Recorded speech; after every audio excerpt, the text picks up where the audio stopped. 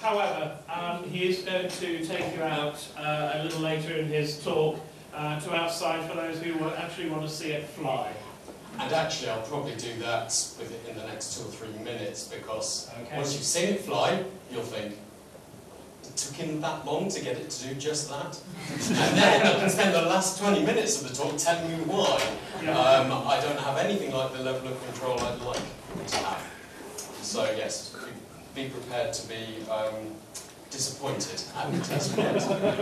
So I'll set your expectations low, and then it can only get better. So, Phoebe, just felt like giving her a name because I get fed up of calling her a quadricopter or a quadcopter. It's just too many syllables. There is to her not many bits, really. Most of this looks like off the shelf, but the yellow blob on the top, the yellow rectangle, cube, whatever on the top, is actually just a Raspberry Pi with a Pipo style case. It's a Model A Raspberry Pi. And then basically just a breadboard on top to sit a couple of sensors on. And the sensors are an accelerometer and a gyroscope, and that's it. The rest of the kit is basically just off the shelf for quadcopters, where people just buy them off the shelf and fly them around with remote controls. To give you a quick run through, so you might be aware of quadcopters, and they've become a lot of boys' toys kind of things, where you just go and buy them and fly them. That wasn't my incentive. I wanted to know how they worked. I started from total ignorance, and it's taken me about 18 months to get to the stage where I am. Some of it's my fault, and I'll try and explain that later on. If you haven't seen one, if you haven't flown one, or seen one on the TV or on YouTube or whatever, they're used quite a lot. If any of you watch Countryfile on Sunday on BBC One, whenever you see an overhead view of a presenter, or you see something skimming across a cornfield, it's a quadcopter. It's not a helicopter anymore. Countryfile definitely have their own quadcopter, and they've basically got a two-man team, one flying it and one controlling a camera that's slung underneath it. So keep an eye out for it. Certainly the one over the cornfield, you can actually see the shadow of the quadcopter moving along the right-hand side of the TV frame, but you just had to watch out for it. Yes, as I've already said, keep your expectations low. So Phoebe, no remote control. She's basically completely autonomous. She's got a flight plan programmed into the code. The flight plan is just very simple: 3 seconds takeoff, hover, and descent. What you expect from that would be, what you'll see will be quite different, and then I'll explain once we're all back in why that's the case. And as I say, stand well back, be ready to run. You shouldn't need to run. Basically, if you all hang out by the soldering tent outside, just beyond it, and I'll go up onto the level area there, and hopefully get it to perform in some level of behaviour that you think is cool rather than utterly crazy. Okay? Alright, you can head out to the soldering area.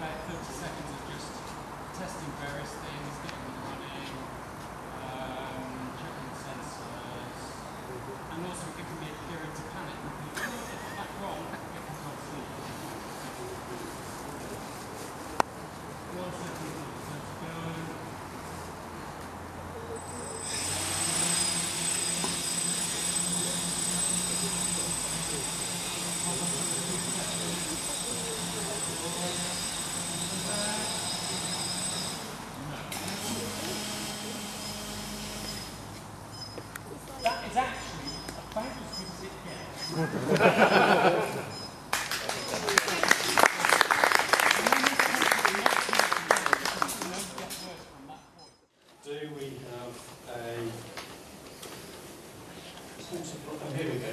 So yeah, now we don't have the motors powered up. I can probably do another test run. Just reconnect flashes. See, lost a connection. I think it's probably a comment in my code.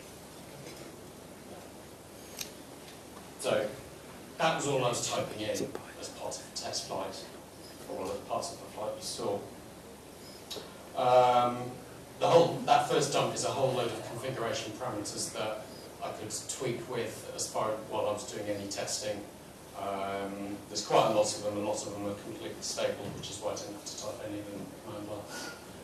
So that's probably one of the most important things. Is the last pitch is trying to actually measure gravity when she's sitting on unstable ground, and work out what the real gravity value should be when she's horizontal. So you can see various zeros and ones.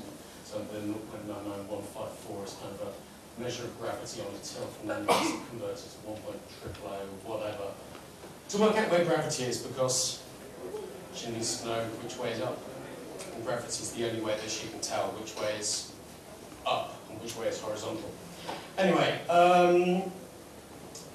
yeah, let's get on with the presentation side of things. And see where we got to.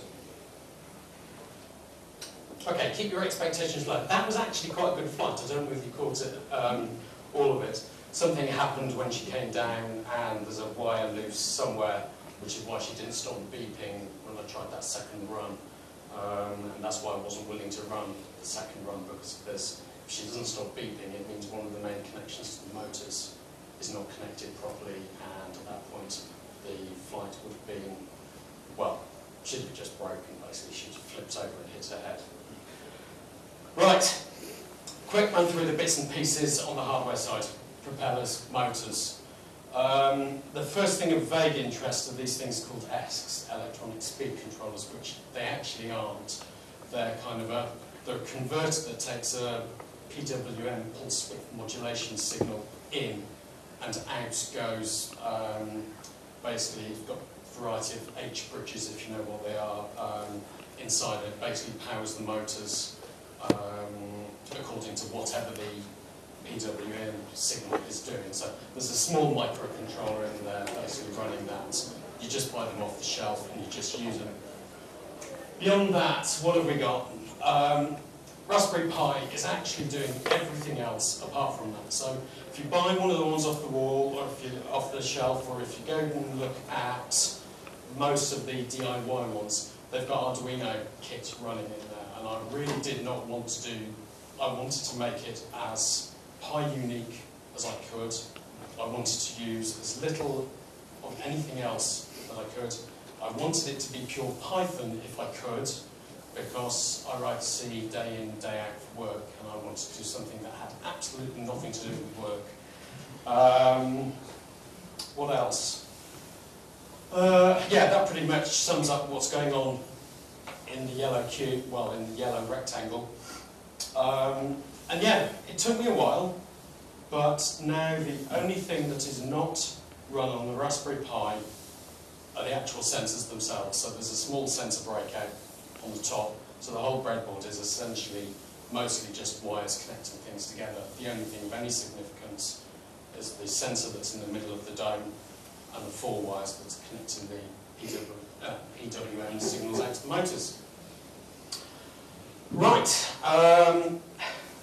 Wake up, you. It's not that boring.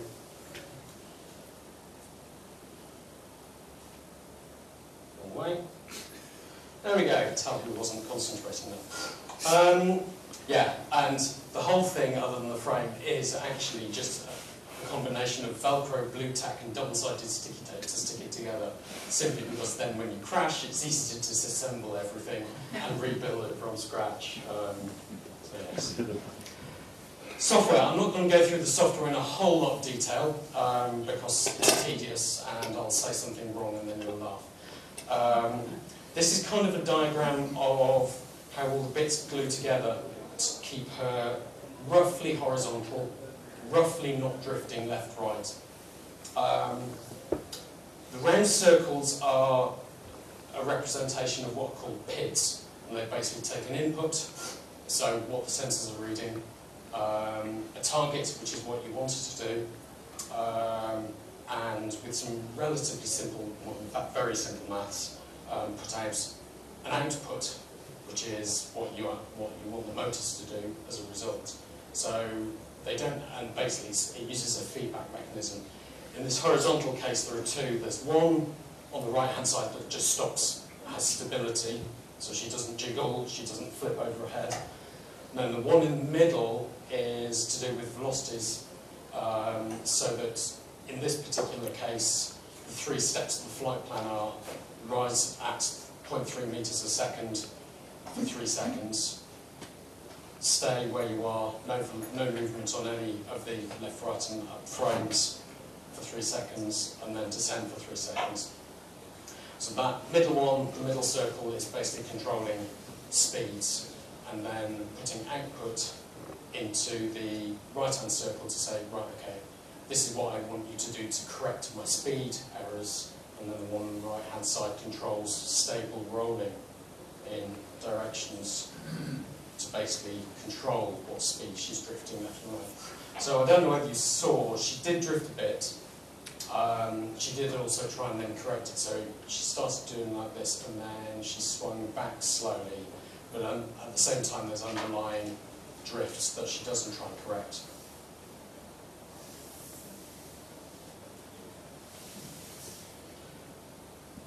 So, none of that's analogue, that's all... That's all, so yeah, so the sensors, everything along the top of the diagram, basically where I'm mentioning angles or acceleration, all that.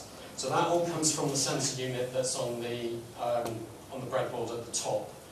The actual sensors are analog, but inside the thing, then there's 280 D converters and whatever, so that it's basically what the Raspberry Pi gets is an I2C connection to get the actual data. So you've got about 2 bytes of data for every sensor. So about 6 sensors. Well, there are 6 sensors in there. For and you've implemented the actual control system itself down the bottom there. You've implemented that.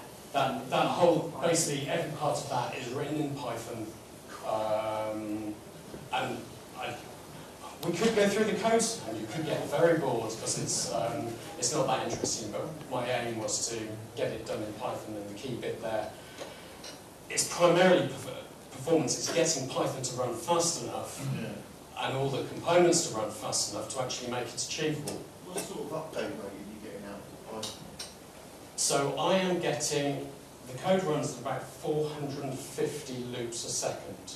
Oh, okay. And each loop, have I got a loop? Oh, sorry.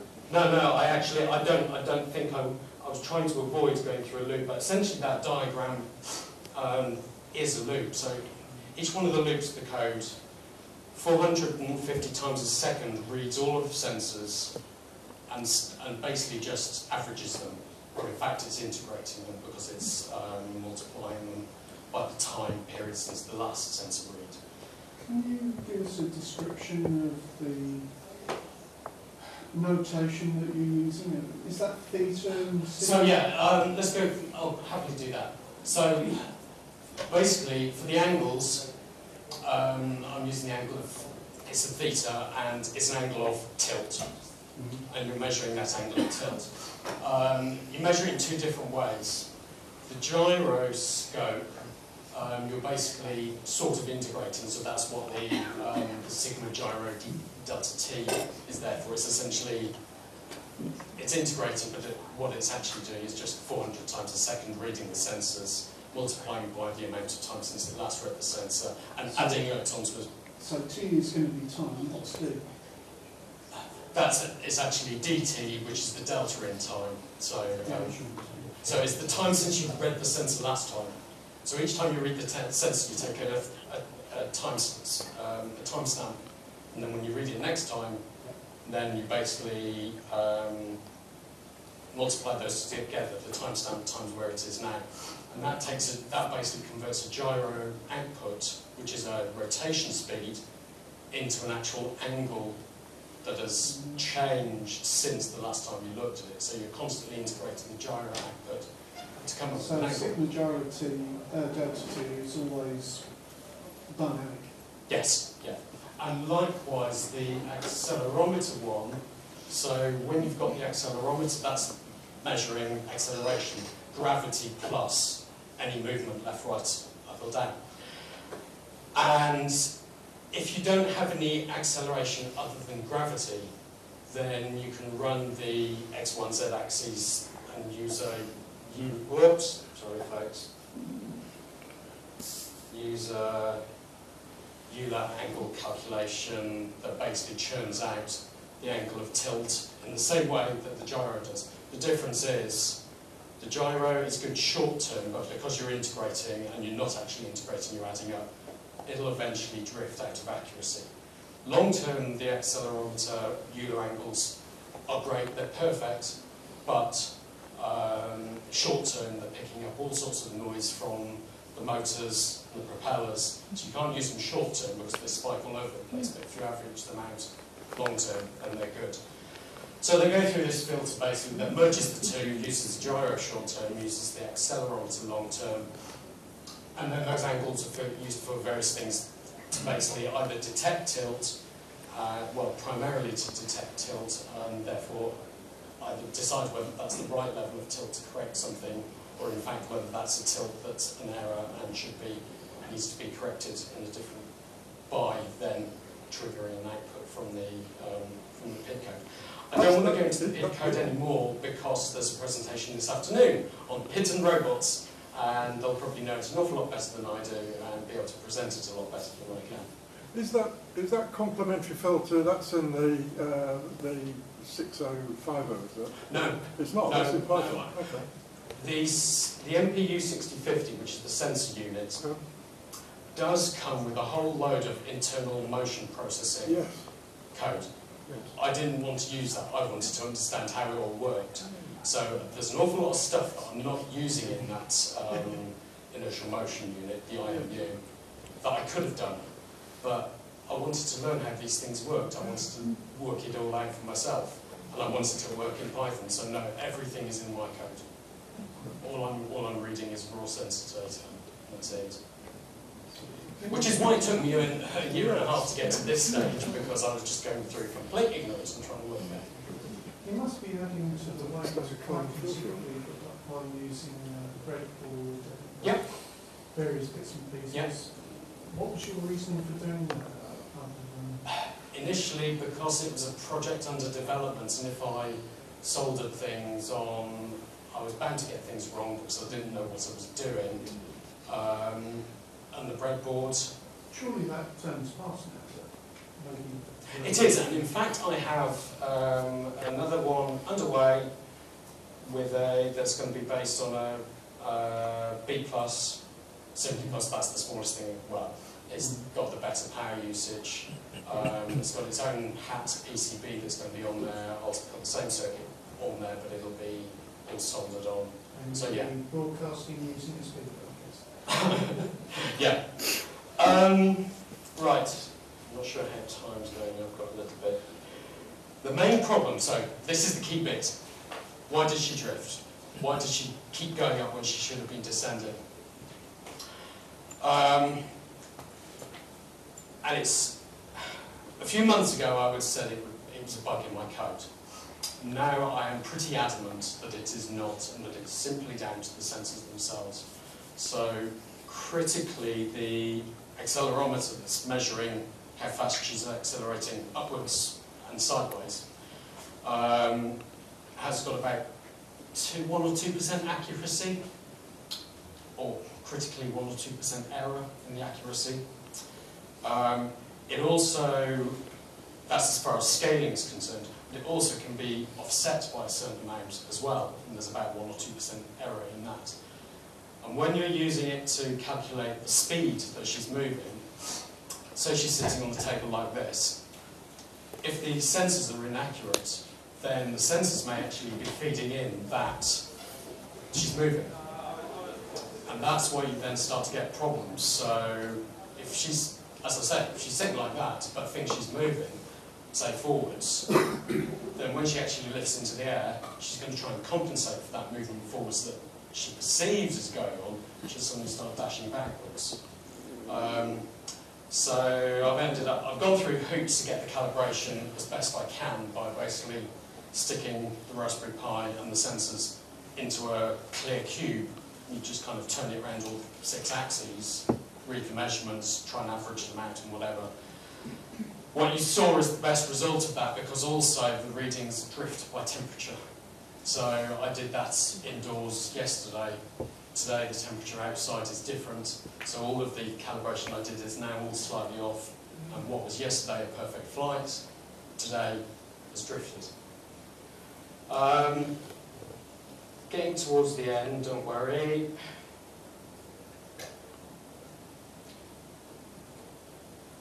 So, yeah, you were asking about loop speeds and things like that. So the main, as I've said, the main loop runs around hard, as fast as it can, just reading the sensors. I've decided arbitrarily that then, having averaged or integrated the sensors over, 400 times, 450 times a second, about every 40th of a second, I update the data to the motors, basically. Kind of figures that if you think, she weighs 1.5 kilos as it is, she's only got props on the corners, she's not moved, she's wobbling like this, you don't really need updates of any real significance. And so, essentially, that gives me the possibility to average out the sensors and take out the noise that comes from the motors, the vibrations from the motors and the propellers, and just feed in, fingers crossed, more accurate values. When I started doing that probably a year ago, maybe more, I was only getting about 100 loops a second, and I've had to go through all sorts of bits and bobs just to get the timings up, and sometimes they've been quite amazing, the kind of speed advantages you can get. I think probably the best, looking at the list, was actually calling time.time. So you need to know the time that you read the sensors. And I've got other places I needed in the code to know the time. And previously I was just calling time lots of different times wherever I needed to know it. I called it just once at the top of each loop, and then just use that value everywhere else in the code. That actually more than doubled the speed. So there's an irony that actually finding out your time takes more time than you actually wanted to do. The rest are all just bits and bobs. But yeah, I got it from probably 100 Hz, time.time sort of doubled it up to 200.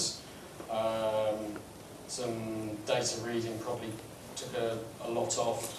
The next most significant one was I rewrote a little bit of the GPIO code to speed that up to be able to catch data as soon as it was available, rather than having to wait for it by just sitting still. So what next? Yeah, I've already mentioned I'm going to rebuild the body, use a B+ Raspberry Pi. I'm going to change it to a PCB so it's more solid, because basically when she hits the ground, wires tend to fall out, and that's probably what has happened on that second flight just then. More to the future though, is to get those sensors better. Can't do a great deal about the gyro and the accelerometer. They are just about as good as they come. I can sort out the height with the barometer, which is basically just measuring the air pressure. You can get ones that are fine enough to read basically air pressure differences over, say, 10 centimetres. So that if you want to rise to a height of 1 metre, you're going to get just a 10% error on that. So that would be better for vertical climbing speeds. I really have no idea what I can do about horizontal. The only real, because you need to have real motion detection, about the only option, you can either buy off the shelf ones, but they're about 100 quid, which is way too more than I want. And anyway, I'd rather do it by myself if there's a way. The other way is to use the Raspberry Cam to take videos of the floor that she's flying over. And part of the graphics processing to get one frame in a video to the next one is to actually know which way one frame of a video has moved to generate the next one. And out of the GPU on the Raspberry Pi comes a whole bunch of vectors that say this frame move this direction to go to the next frame. And that information could then be used as a motion tracking system, so that as you're videoing the grass that she's flying over, she could detect, the GPU could detect changes in the picture that the video is taking, and therefore see that it's moving that way. Is the grass rather uniform? Depends on the resolution of your video, doesn't it? I don't know, I haven't tried this. This is just my speculation at the moment. I'm hoping for us is suitable. We do have a lot of weeds at home, so actually you'd be alright.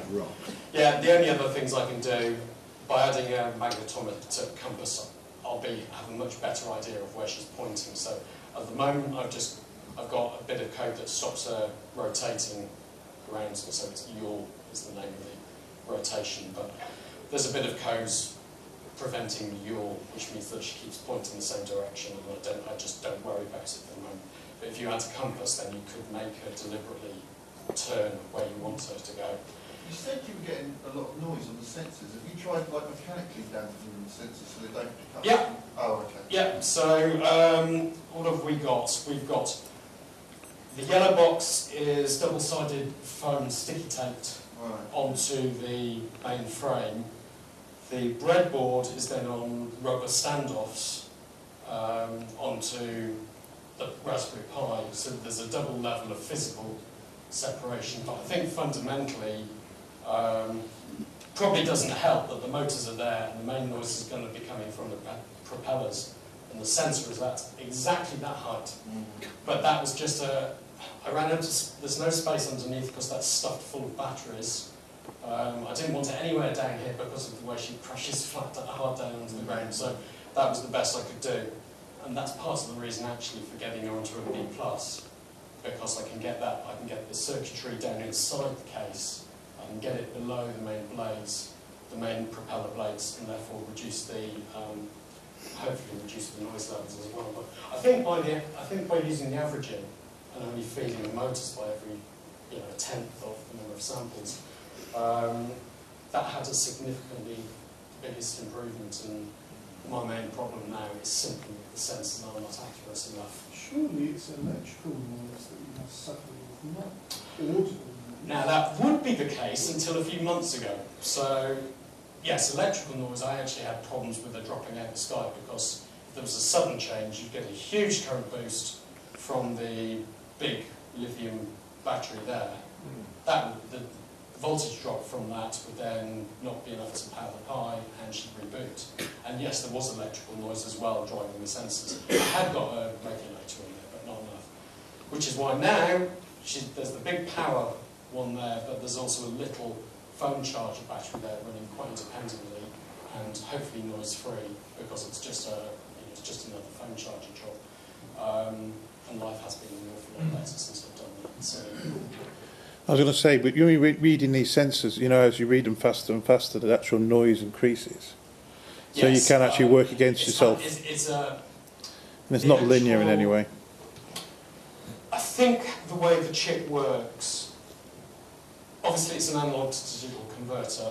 I think the conversion speed, the rate of the actual converter is fixed, and then you can sample the data from that at a given rate, and so and then there are internal filters, digital filters, to actually limit noise from that. So I'm pulling data off the sensors at about kilohertz, so faster than my code can run. Do you have to use analog to digital? Why not digital to digital? I don't use analog to digital, but it's the chip itself that I think the actual sensors are analog, well they are. So it then basically uses a 16-bit analog to digital in all 6 axes, essentially, 3 for the gyro and 3 for the accelerometer. Are you looking at the data live on the... Yes, certainly when I was doing until testing very recently, and I'm talking a week or few ago, yes, I was logging absolutely everything. So not only the data, but the interpretation of the code at every step along its operation. that slows her loop speed down from about 440 to about 390 something. So she's still flyable at that. The only problem it gives is you read a whole bunch of sensors, you sort them out, you pass them out to the motors, and then you write the logs. And in writing the logs, that takes time, and it makes it just ever so slightly more unstable. I've done things like, so the logs are written to shared memory and only dumped at the end of flight, so you get fast writing to a shared memory file. I've locked her code in so that she can't be shared, sent to disk and then dragged back from disk. The code is permanently locked in memory, and it's all right. It's good enough. I'm getting to the point where I can't use the diagnostics anymore because they affect. It's the Schrodinger's cat thing. If I look at the diagnostics, then it changes the way she flies. So it's real. It's getting to the point where it's gut feel and guesswork. Gut feel and guesswork. Try some. Sorry? Have you done an overclock? No, simply because 10%, it's neither here nor there. I've gained 400. I've gained 400% by just fixing the code. So I found the Pi does take really well to overclock it. Does it? You can some of the ones, the memory ones, I think you can double quite easily and it still runs fine. So it might be worth What's the memory one? It kind of runs at 750 megahertz as standard, Yes. as box standard, and you can certainly take it up to close to 1 gig. Yeah, I think I'm running. That's like more than 10%. Yeah, I'm running. It is. Yes. Yeah, I think I'm running. That's more than 30, isn't it? 500, I think. Is that the common one? Something like that. But I've not had a Pi crash yet from doing it. So Really? I'm quite impressed. I have. Yeah. Well, not from doing that, but The only issues that I've heard about that result from running it at, I think the maximum is about 950 meg, right. is that it somehow affects the SD card. Right. I'm not so sure if that's true on B+. Yeah, that's when I found the thing that's going to fail first when you're overclocking is the SD card. So if Right. you're running all in memory, you'll probably be fine. If you're trying to log data, you Well, might. the log only happens at the end of the flight anyway, so either when I hit Control C Yeah. or a flight ends. That would in a limit nice your way. flight times, right? Sorry? That would limit your flight time. Because you're logging it all into memory and then doing a dump up. It does, but at the moment, as you've seen from the test flight, a 10-second flight is perfectly long to see errors and work out what's going wrong. And I've reached the stage now. Yes, I Luke. was sitting in here all that time.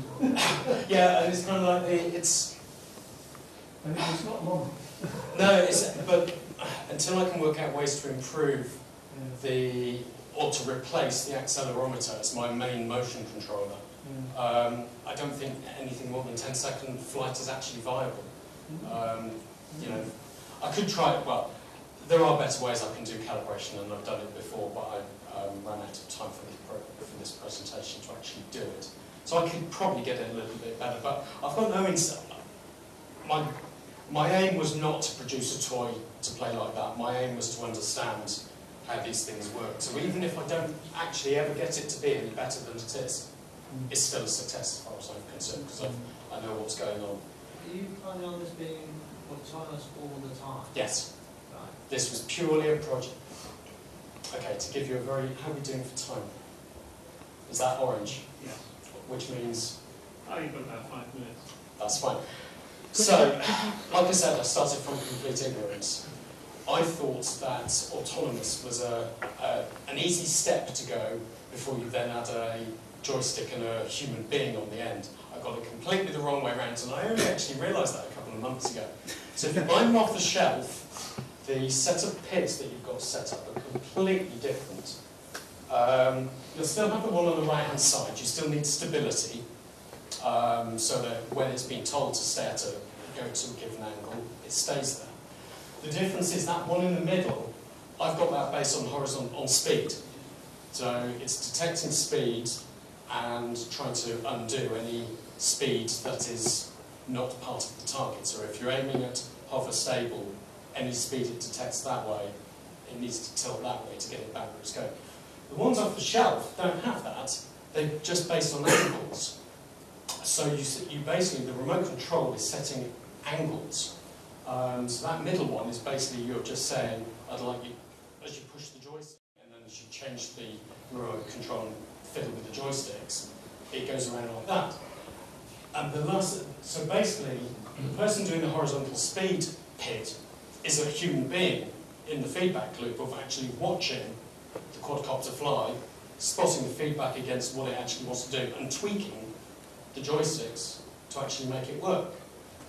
I thought that would be hard, and so I thought, I know, I'll put motion control in there instead.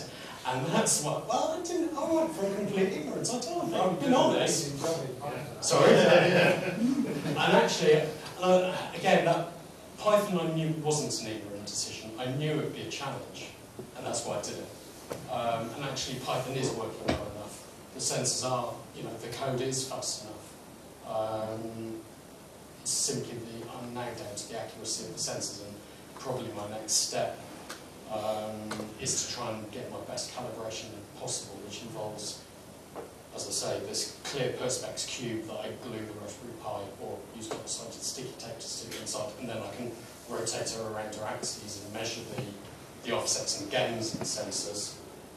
And a beer fridge, because then I can do that at a known temperature, and then I can do it at, say, a room temperature or a nice warm temperature, and then the errors in the sensors are approximately linear, so that you can calibrate, so that basically as she runs, she can calibrate the accurate values for the sensors based upon the current temperature, which she can read anyway, and then apply the maths to basically come to this, to come up with whatever the accurate values of the errors are. So by the sense of it, what you want is a table of because